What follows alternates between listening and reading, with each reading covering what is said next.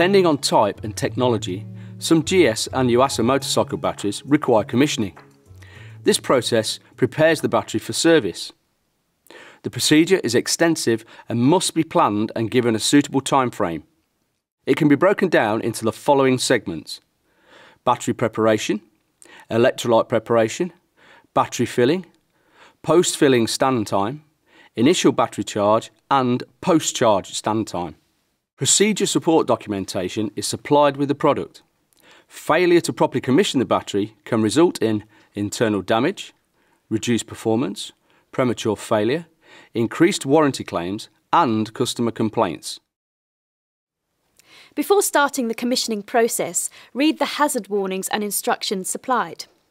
Ensure your work area is well ventilated and you are wearing all the appropriate personal protective equipment, as electrolyte solution contains highly corrosive sulfuric acid. Also, the battery must not be fitted to the vehicle prior to or whilst commissioning. The first stage of commissioning is filling the battery with electrolyte. For this course, we will use a YTX9BS. Other batteries in the GS and Yuasa ranges may require a slightly different process. Initially, check that the electrolyte is correct using the reference table supplied to cross-reference the battery type with the ECR code number on the electrolyte container. Do not use the electrolyte if the ECR code numbers are not identical for the battery type, and never use electrolyte from any other source.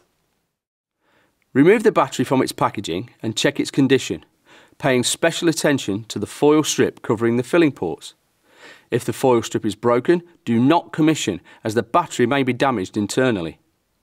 If the foil strip is intact, carefully remove it and place the battery on a solid, flat, level surface that is capable of supporting the battery's weight. Take the electrolyte container and remove the plastic sealing strip. Put this aside for use later. Do not pierce or peel the sealed areas on the electrolyte container. Now position the electrolyte container in line with the 6 filler ports on the battery. Once aligned, push the container fully down. This will break the seals and the electrolyte will begin to flow into the battery. Do not tilt the container, as this may interrupt the flow of electrolyte or cause leakage. You should now be able to see air bubbles rising from all the filler ports. If not, gently tap the electrolyte container and battery casing 2 or 3 times to assist the flow, like so.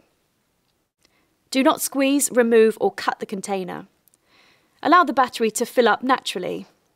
When all the electrolyte has drained into the battery, the container must be left in position for a minimum of 30 minutes for 3 to 12 amp hour batteries and 60 minutes for batteries of more than 12 amp hours. After this time, remove the container and dispose of appropriately. Now allow the battery to stand for a further 2 hours while the electrolyte soaks into the plates. After the correct standing time has elapsed, it is essential that the battery is charged before being fitted. Failure to do so could result in reduced service life, premature failure and damage to the motorcycle. Place the sealing strip loosely over the filling ports. Do not force the sealing strip into its final position. Charge the battery in a well-ventilated area using an appropriate smart charger. Or, if using a constant current charger, consult the charging information printed on the battery. Make sure the charging leads are correctly fitted before switching on the mains power. If the battery gets hot during charging, turn off the charger and allow the battery to cool before switching back on. Once charging is finished, wait at least 5 minutes before disconnecting and take care that cables and connections are handled in a way that avoids accidental sparking. Always switch off the mains power before disconnecting the charging leads, as there is a risk of explosion. After the charger has been disconnected, push down firmly on the port sealing cap with both hands, applying pressure evenly. Do not pound or hammer on the sealing cap, as this will cause damage. Once fitted, never remove the sealing cap for any reason. Allow the battery to stand for a further hour before checking and recording its voltage.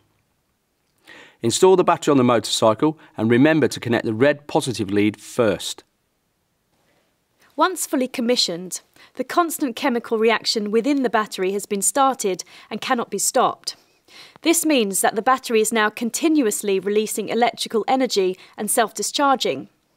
When in service, the self-discharge rate is dependent on temperature and the number of permanent electrical consumers on the motorcycle.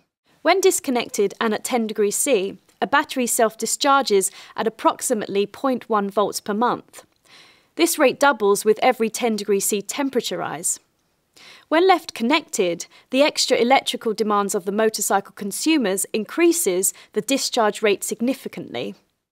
If the battery voltage falls to and below 12.40 for a long time period, irreversible sulfation damage and battery failure will occur. To prevent this, GS Yuasa advised the battery is connected to a suitable charger when the motorcycle is not used for extended periods of time.